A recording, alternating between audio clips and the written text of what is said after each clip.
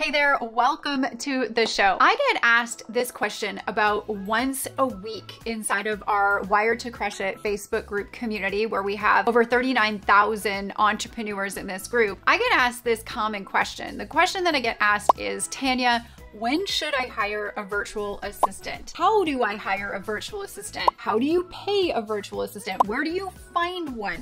How do you onboard them? How do you share your passwords and private information with them? So I recently just went through this process in my business. We recently took on the task of having to put out a job description out there for hiring a part-time video editor as a contractor with the team. And so I recently went through this exact situation in my brand and in my business. And so I want to take you behind the scenes and show you exactly from start to finish how I did this and how I also set them up. Also, how I proceeded with the interview process to make sure that we brought on the best virtual assistant possible for our brand and business. So if you'd like to see this and if you'd like an over-the-shoulder look on how we put this together, this is the episode for you. Welcome to the Wired to Crush It show. This is where we talk all about business and money strategies to help you build a wildly successful life. My name is Tanya Aliza, and I'm so grateful to have you here. I've used a lot of these strategies to help me build my multiple seven-figure brand and business, and I hope that they equally help you just as much as they've helped me. So hiring a virtual assistant is a large topic, and I want to make sure that I break it down into really simple bite-sized pieces for you to follow. The first thing that we have to do is we have to make sure that we're putting together a very clear and concise job description. Now this JD, or job description, what I like to call it is it's called a JD for short. It needs to be very clearly outlined. What is it that you're looking for? What are your expectations? What are going to be the tasks, roles, and responsibilities of this job that you're hiring for? Now this could be just like a contractor job. Like I said, a virtual assistant. It could be a part-time. It could be a very part-time. It could be also a full-time position. But regardless of the position and how many hours you need the individual to help you, you need to have a really clear job description. Now, I have templates that I love to use in my business. In fact, I thrive off of templates as far as SOPs go inside of our company.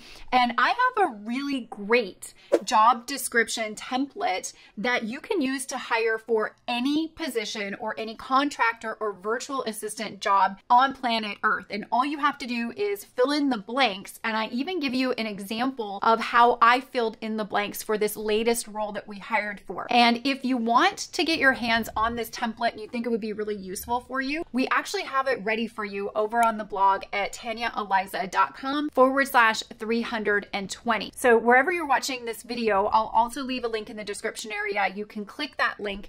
It'll take you over to my website and blog, and then you can see and request access to my job description template worksheet. So you just need to fill in the blanks, and you don't need to worry about going out there and having to create this from scratch. So on this job description, or even before you go to write your job description, there are a couple of things that you really have to know. Number one is, what are you hiring for? So you have to know specifically what you're hiring for. It might be a specific contractor job like we just hired for example, a video editor, but it might be a little bit more of a general role as well. So for example, when I first got started in my business back in 2010, around 2 years into my business, I knew I needed somebody to come in and just help me. And I didn't even really know what it was for or what the job title was. So we just called that a virtual assistant. And so what you want to do is you want to sit down and you want to tally up some of the tasks that you would want this individual to do. Even before you have a job title or anything that you're thinking of there, just list out all of the things that you want or need help in. And it could be everything from your social media posts, replying to comments, replying to messages, emails, etc. So whatever that is for you, just write down all of the things that you know initially that you want to delegate to this person. Now, you can also leave it open. So what I did in the beginning when I was hiring my first virtual assistant is I said, hey, these are the things to start with that I need, but there's absolutely probably going to be more things that we think of that I need general help with. So once you know what you're hiring for and you know what they're going to be doing, at least the things that you know that you need help with most, the next thing that you have to think about, and this sometimes is a harder thing until you like get in the weeds with this, but have a general idea of how many hours per week that you need somebody. It could be as little as 2 hours a week to as most as 40 hours a week. But whatever that is, you can just clearly have an understanding of that so that you put it in the job description. So, you know, maybe to start, it would be anywhere from 2 to 5 extra hours a week. And we might move that all the way up to 10 or 20 over the coming years. But you have a general idea, at least for now, looking at the tasks that they have to take on each week with you and help you with, how many hours a week do you want to have somebody come in and help and pay them for that job. Okay, so now that you have a general idea of those 3 things and then you have the job description template and you filled in the blank on the template, now we have to post the job description. One of my favorite places to post job descriptions, depending on what you're hiring for, but for most of the roles here at TanyaAliza.com for the digital brand, we have a lot of contractors that work with us part-time on projects. So one of my favorite places for this is Upwork.com. I'll link to it in the show notes below for you, but you can go over to Upwork.com and find freelancers and contractors that will pretty much do anything and everything that you can think of and will be able to massively help you in your business. Now, I have tried LinkedIn for hiring. I've also tried Fiverr, and there's a couple of others as well that exist out there.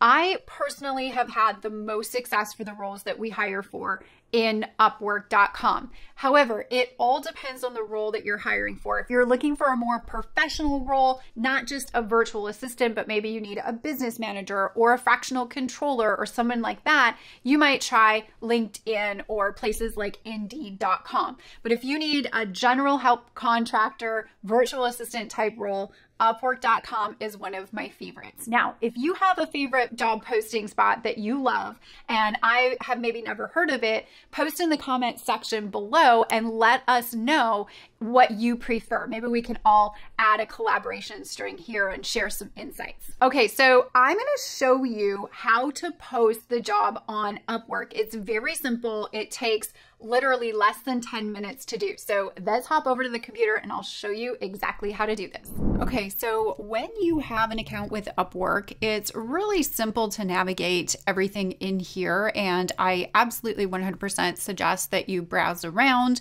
and there's all sorts of talent that you can search for all different types of work, especially a lot of virtual assistants.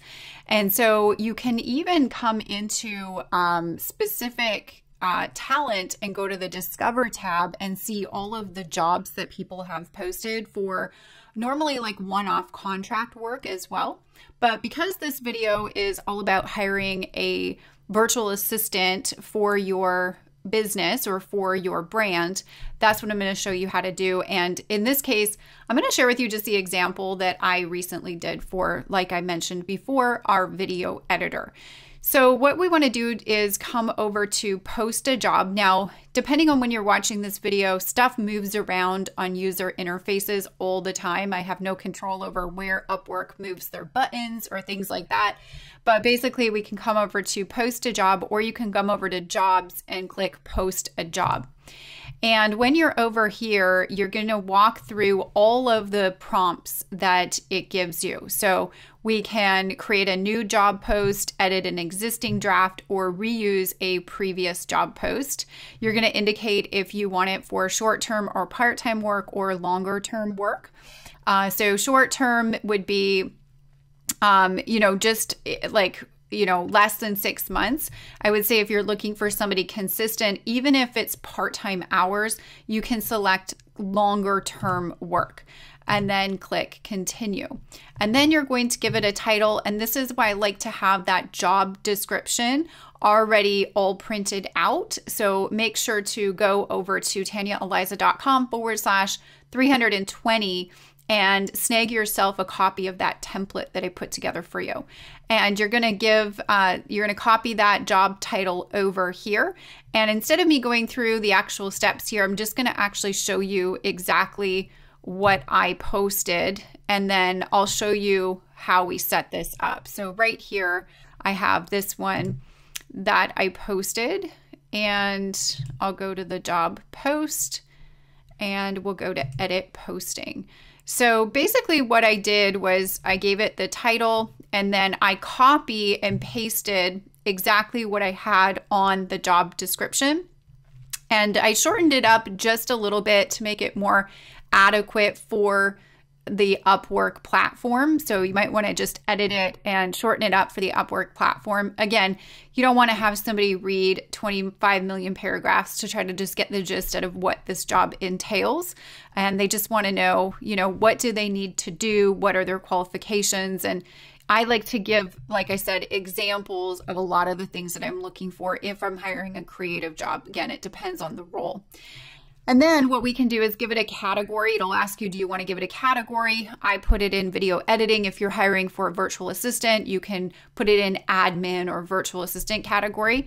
And then you can also list any skills that you would like to have your contractor to have listed on their profile, or at least knowledge of. So again, depending on the role, you're going to indicate the skills that you're looking for. And this already pre-populates for you. It gives you a bunch of suggestions and you just select the ones that are there when you're going through posting the job.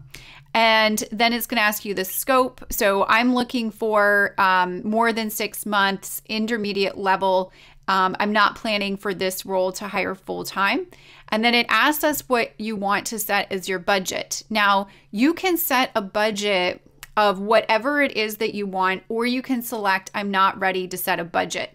I would highly recommend, if it is a part-time consistent role, that you absolutely set your budget. And then you are only going to have people apply that know what your budget is, and no one's going to waste anybody's time. In this case, because I was hiring for a video editor, I wasn't ready to set a budget because I'm going to negotiate that with the talent that comes over to me. And the talent that I'm looking for is really on a per project basis. So it's not like a daily activity role like a virtual assistant might be. But again, it depends on the role and you have the option to set a budget. I highly recommend that you do. And that would typically be either a fixed price budget if you have like a project, like a one-off project, or if you have a consistent daily workload that you're offloading, you want to put an hourly maximum in there. I do have screening questions, and this is really important to have screening questions when people apply. So you actually have people that are going to take the time to give you what you want. So there's a bunch of suggested pre-screening questions that you can use. Upwork gives you them, or you can create your own. I have created my own for this job description and this role. And what I said, because this is a creative role, I said, as much as we wish we had the time to look at your whole amazing portfolio, we unfortunately can't. Can you help us out and please share examples of your work, long form YouTube videos that best resemble the examples we shared in the job posting? Do you have any other YouTube talents that we should know about? Thumbnail graphics, SEO, etc. Which ones? This is a really good question to ask for every role. Do you have any other talents that would serve this job role that we might not know about that you cared to share with us? Why are you the best person for this job? I want to see if they even care to answer this with any passion or effort. So this is why I ask these questions. And how can you help us grow our YouTube channel with your talents? You can insert, how can you help us grow our brand, our company? How can you make my life easier if you're hiring for a virtual assistant role? But the reason why you want to put these, and what I'm looking for, is when people answer them, that they're actually taking the time and they care about really wanting this position with us. So I add screening questions. It is optional, but I highly recommend that you do. And then we have the option when you're creating the job post to have any advanced preferences. So how many hours per week, when is the start date, and more that you have here. So here's all the options that it gives you when you go to run through creating this. So what do you want their English level to be? what is the time requirement for the role, talent type, location. So if you have a specific region, country, or location that you only want to hire in, obviously if you narrow down the location, you will have lesser candidates, but that might be something that you do want to do up depending on you and the role. The hire date within how long, number of preferred professionals needed, job success score. Everybody gets a job success score on Upwork based on reviews that other people who hire them give them. And personally, for me, I like it to be 90% and above, and I do select including rising talent. And you can hover over if you don't know what that is, and that will tell you what rising talent is. And then amount earned. Any amount earned is what I typically put, but basically on Upwork, you can select if you want people that have already been working on Upwork and earning a certain level of income already, meaning they probably got a lot of reviews, etc. So you can decide there. That's how I typically would set mine up, but it depends on the role. Job post preferences. So you can adjust if you want this to be an invite only role, meaning you find talent and invite people to this job, only Upwork users or anyone including search engines. I say anyone including search engines. And if you have any coworkers that you would like to have help you manage this job posting, you can add them here. And then you can invite talent right away. And the cool thing is that if you already know a freelancer on Upwork or any agencies, you can invite them to this job. I typically don't know. That's why we're doing the job posting. So I leave that blank. And then you would want to click save job or post job when you're going to post. Now, you also are going to be getting a little notification once you post a brand new job that says, hey, would you like us to feature this job post at the very top and of the list when freelancers are looking for work in that category. And I highly recommend on Upwork that you absolutely do that. So you might want to take a day or two and see what comes in without you boosting that job posting. And let's say you don't get very many proposals and you're like, man, I wish I had more proposals, more people to review. Well, what you can do is then go and feature your job posting. And that would be highly recommended. I think it's only like $30 or $29.99 on Upwork, and it's highly recommended. I do it for all of the jobs that I post because I don't want to waste any time. I want as many candidates as possible, and I want to see their work, and I want to build a relationship with them, and I want to have a good plethora of candidates to work through to find the best person for this role. Now, what I like to do is after you have the job posted, I like to come over to talent and I like to come over to either discover or search. And let's say you're looking for a virtual assistant or for example, I was looking for a video editor. So I typed in the search video editing YouTube or YouTube video editor. And then what happens is you get all of these talents that you can actually look at their portfolios. You can review their work that they have done, and then you can also read their reviews. And most of the time, they do have.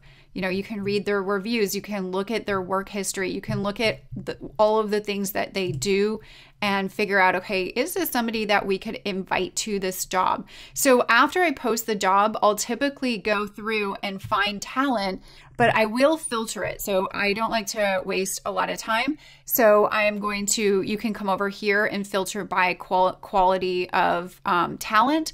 You can adjust your hourly rate. So let's say you only wanted to pay, up to $15 an hour or $10 an hour, and it would just, give you all of those people that say you wanted to find somebody. You can filter all here down the left-hand side. And then what you can do is go through and look at everybody that you have to work with here, and you can check them out. And then what you can do, it tells you where they're from, where they live, their percentage of job success. I really like this. And then you can look at their entire portfolio that they have listed here and you click on and you can watch the videos, or you can, whatever their portfolio consists of. It's not always videos, but in this case, I was hiring for a video editor. You can look at all of their skills, and let's say you're like, man, this seems like a person that would be a good person for this job role. Then what you can do is you can click invite, and it will invite that user to that job post, and then they have the opportunity to apply. They'll go through the screening questions. They'll send you their proposal. Basically, their proposal will show you how much they're willing to do the job for per hour. So that gives us a really good starting point. Or they might decline the invite, and that's fine too. So once you have posted, what I would do is I would take maybe 30 minutes to an hour and go through all of the talent that you can find and invite them to the job. Because you might find somebody that is really, really good that you invited. And this has actually been the case in a lot of my hires as well. So I spend the time to go through portfolios and such. And a lot of the time you have to understand that even though their portfolio is one thing on Upwork, they might have been doing a lot of work and they have all new stuff but haven't posted it on Upwork yet. So you want to ask them for some of their newest stuff or newest testimonials or newest skills that maybe don't show on Upwork. So once that is done and you've got that rocking and rolling, then how do we manage that? So what we want to do is come over to our jobs, and all of the jobs that you have posted are here. And let's say you just have the one. So we have right here, it'll tell you how many new proposals you have, and there'll be these tabs at the top. So the job post is here. And then the invited freelancers, anybody that you have invited to the role, are going to be in this section here. And then right here will be your proposals. And then you can go through your proposals and actually learn a little bit about the individual. So let's say this gal right here, she says she can do this job for $25 an hour. Here's our cover letter and screening questions that she answered. And then she gave more information here. And then you can chat with this individual and you can set up a meeting. You can give them a test project if you want to give them a test project. Whatever the case may be, you can go through and chat with them here. I highly recommend asking a few questions by chat and then, maybe scheduling a meeting. So for example, with this gal, I had her do a test project, and then I said, hey, let's get on a meeting. So we have a meeting scheduled all right in the interface of Upwork. We don't need to leave Upwork. In fact, you're not supposed to leave Upwork. We're supposed to do all the hiring and communication inside of Upwork, which is really cool. And then let's say you decided that this person was good and you wanted to shortlist them. Then what you can do is you can come here and you can click shortlisted. And you can hire them. So let's say you go to their profile, and if you wanted to hire them, you can hit hire, and now they'll be able to work and charge an hourly to your Upwork account. Now, when you go to hire them, you can also let them know that you can put caps on things. So you can say, hey, I only want you to work 10 hours a week. So you put a cap and it says 10 hours per week, which is really cool. So you can control all of that. So there's no overages or miscommunication or anything. It's very well protected inside of this platform. So I highly recommend this platform. And of course, there's other platforms out there that you can post jobs and you can go through the same process. But for this kind of work and for finding a virtual assistant, I think Upwork is really, really, really simple and easy to use. Plus, it's extremely transparent because you can see so much when it comes to the contractors that are out there. So once you've really narrowed down the candidates and you can see my process for this, I like to be very intentional just because I don't like to waste my time or anybody else's time. And I would like to just spend the time interviewing my top 3, not to get overwhelmed with everything that's going on. Now, depending on the role, you may or may not have to do an interview. I know for us, when we hired our video editor, we didn't necessarily need to do a Zoom interview. We really collaborated through test projects and back and forth text right on the platform of Upwork.com. So that was really simple for us. But if somebody's going to be working with you closely on a day-to-day, you're really going to be collaborating them. You maybe want to have a weekly meeting with them. They really need to know more ins and outs of you and your business. Then you absolutely want to conduct a 30-ish minute initial interview with them. And here's a couple of my top tips for interviewing a potential VA before you go into hiring them. So like I said, tip number one, make it about 30 minutes. And I always like to delegate the time or communicate the time allotment right at the interview moment. Hey, I'd really like to get on a really quick 30-minute get to know you interview. Now, in this get to know you interview, that's exactly what I'm doing. I've already reviewed their skills. I've already reviewed their qualifications, and I already know that they're qualified for the job. Otherwise, we wouldn't get to the interview phase. What I want to know in the interview phase is, could I jive with this person? Like, what is their personality, attitude, and tone like? And what are some of their ambitions and things that they're looking for into the future? This is going to really help me to understand if this person is going to be a really good person to grow with me and grow with the company. So this is more of a get to know you interview. One of my favorite questions I do like to ask in an interview, and yes, I know it's extremely cliche, is where do you see yourself in the next 5 years? And I always hated this question when I was on the other side of the table, when I was in the working field before becoming an entrepreneur. But it's such a powerful question as the interviewer. And the reason why it's powerful is you can understand very intently right away by their answer of that question if they have the capacity to grow with you and if they're going to be in your business with you with the right intentions to help you grow your brand and help you grow your business. The last thing that I really like to make sure, and this is probably one of the most important things beyond the skills and accomplishments or credentials that they have for the role, is I like to ask myself, would I socially like to hang out with this individual? Like, would we get along on a lunch date together, right? Like, would we have fun? Would we jive? And if the answer is yes, then I probably have the most amazing candidate ready to be hired. Now, once you go through this phase, sometimes you may feel that you need to interview for a second time. And if that's the case, absolutely interview a second go around, or just go with your gut like I do and hire them.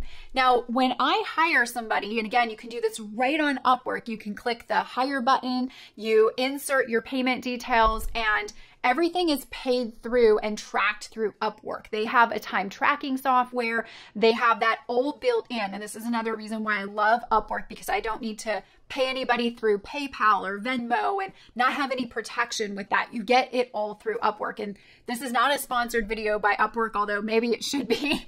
But I just love using the platform so much because it's an all-in-one built-in system. You don't have to worry about anything. So what you want to do is let the person know that you're hiring. What I like to do is I like to say, hey, we're going to go on a 30-day trial. I'd love to hire you. I think you'd be great for the role. I think you'd add a lot of value here. However, I just want to make sure that this is a good fit for you and it's a good fit for us. Let's go on a 30-day trial. Now, the reason why I like to say a 30-day trial is because this sets them up for the mindset of like, okay, I've got to give my best work in the next 30 days. And then it also sets me up for an out in case it doesn't work out. It also sets them up for an out in case it doesn't work out. And what I typically do is the day that I hire and the day that they start the work, I schedule immediately right then and there the 30-day review that I'm going to have with them 30 days from their start date on an approved date and time together, an agreed upon date and time. So they're expecting that, they know it's coming, and then you have a little 10-point checklist, and maybe I'll do another video about what the 10-point checklist is. If you want that, let me know in the comment section below and I'll create another episode talking about the hiring process. But I have a 10-point checklist that I go through. That's an evaluation checklist and a conversation starter when we do the review to make sure like, okay, yes, this is the perfect person for us and we're going to keep moving forward in this working relationship. Now, one thing that I have found to be one of the biggest helpful pieces of content in our business, one of the biggest helpful tools in our business is having standard operating procedures, SOPs. So every task in my business and in my brand has a SOP attached to it. And what is an SOP? It's either a description video on how to execute that task or a document on the steps to execute that task. So what I've done with all of my hires is I've gone through and I have listed out all of the how-tos to accomplish the task that I want them to accomplish. And sometimes your VA can also create these. But what I will say is you never want to have a task in your business that anybody is executing without having an accompanied SOP document that goes with it. And again, that's probably a whole nother episode on its own, how to collaborate and create the SOPs. But this is a very important part of the hiring a virtual assistant process that I want to share. So when you bring on your virtual assistant or your contractor or whoever's working with you, you want to make sure that you really set them up for success and help them to meet your expectations. And by having a little library of SOPs for them and how-tos, will show them how you expect them to execute the task. Never, never, never have the expectation that never expect that they should know how you want something done. You should share with them, hey, this is how I want it done. However, if you have a better way to do it, let me know. We can collaborate and get the best way implemented for this task. And remember, to go with this episode, I have put a lot of work in creating a really great template for you to use to help you craft your next job description and all your job descriptions in the future. You can use this template literally for any job description that you ever want to use or post on any of the job boards, including Upwork.com.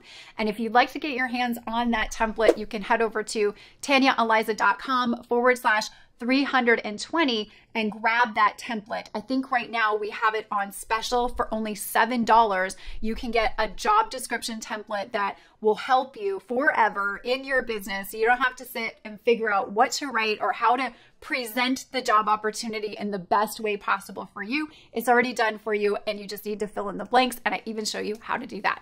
You can head over, like I said again, to TanyaAliza.com/320 and you can pick it up there. I'll leave a link where you're watching this video or listening to this episode in the show notes below, and you can click over and grab those templates. I really hope that you enjoyed this episode of the Wired to Crush It show, and I hope it adds so much value to your business and life. I release a new episode every single week that will help you absolutely crush it. So make sure that you're notified of those new episodes by hitting the notified link if you're watching on YouTube. Make sure that you are subscribed. Leave us a review, leave us a comment. I would love to know your thoughts and how this episode has specifically helped you. I feature a new community member every single week that takes time and leaves us a valuable comment in the comments below or reviews the show. So if you wouldn't mind taking a couple minutes and doing that for me right now, I would be most grateful. Tag me on social media. My handle is @TanyaAliza. I'd love to know what episode you just listened to, so come and connect with me on social.